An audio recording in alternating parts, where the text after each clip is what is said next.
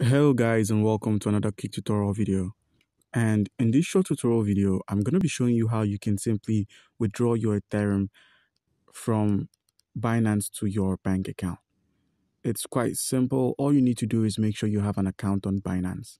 And by simply using our link, which is going to be in the description of this video, once you register your account and verify it, you stand a chance to claim 100 USDT worth of trading fee rebates when you register and verify with using our link.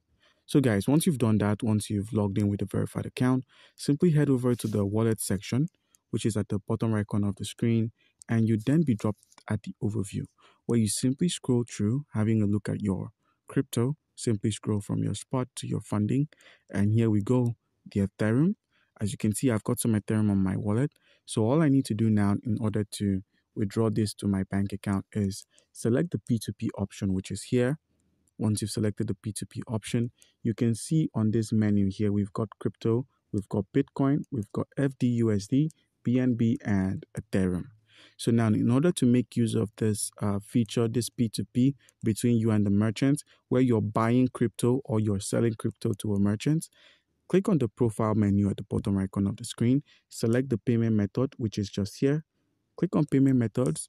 Once you selected payment methods, click on add a payment method and simply select any of these available payment methods which you would use based on your location. All of these are based on your location, but make sure you select one.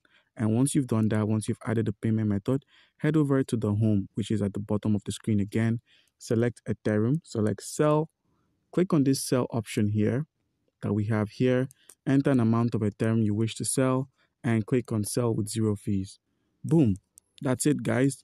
Do comment down below if you've got any questions concerning how you can go about any of these, and you'd be given an answer. Thank you.